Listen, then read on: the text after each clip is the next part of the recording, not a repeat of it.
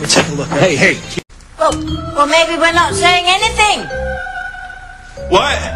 Oh my God. Here, let me look. I need better light or something. Oh yeah. I think I've got a little flashlight in here somewhere. I can't hear what either one of you are saying. That's so weird. Oh, for crying out loud. It's full of wax. Ew, that's gross. Yeah, but it's not earwax. It's candle wax. I've never seen anything like it.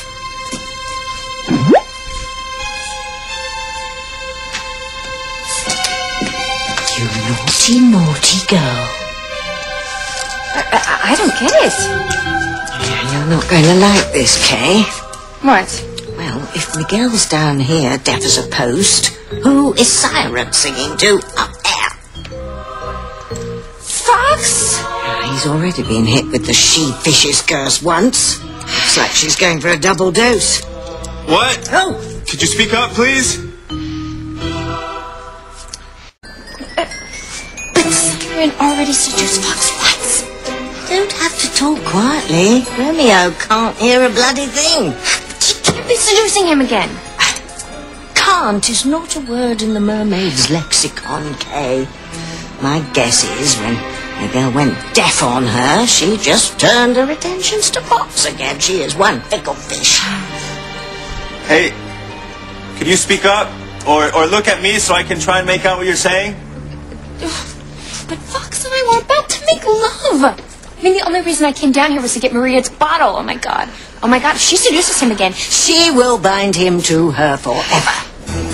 You can probably see what's going on upstairs in there. I'll keep Miguel's attention.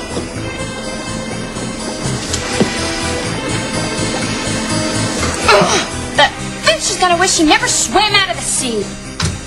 Kay! Someone tell me what's going on around here? Let's just say that you're lucky you don't know. I'm sorry, Tabitha. I couldn't hear you, but I can hear a little now. Yeah, that's because we freed up one of your ears, dear.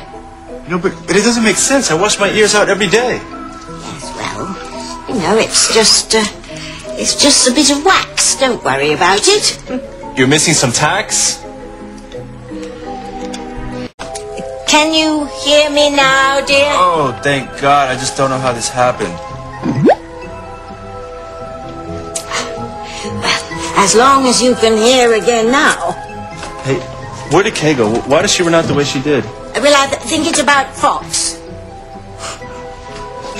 Wow. You know, just when I thought she and I had a chance of ending up together so we can raise Maria like a real family, she goes and gets her memory back. She went up to see Fox, didn't she? Yes. But you know, things aren't quite as rosy between them as you think. What do you mean? You know how Kay was with you while she was suffering from amnesia? And I think she still wants to be with you. Nice try, Tabitha. I don't think so. Well, I'm rarely wrong about these things, Miguel. She misses you as much as you miss her. Sounds like you know something I don't. Maybe I do. Of course, if you're not romantically interested in Kay. Tabitha, I am. Okay, I just thought she was back with Fox, back to planning their wedding.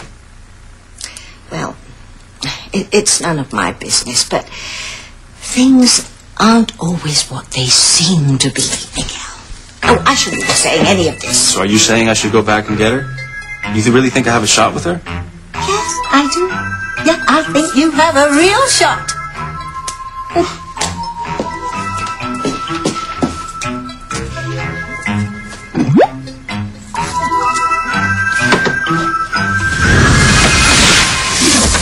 You must fight for her, Miguel, so she doesn't end up spending the rest of her life with a second choice. If you really love her, then you have to approach this as a general approaches a battle. You have to fight for her, fight to the finish. You know, anyone with two eyes can see that Kay is enamored of you and not Fox, her fiancé. Well, aren't you going to say something?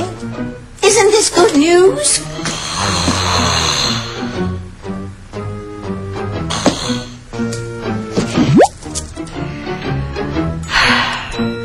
Well, if it isn't enough for you to stuff Miguel's ears with candle wax, now you've cast a sleeping spell on him so that he can't go upstairs and reclaim Kay.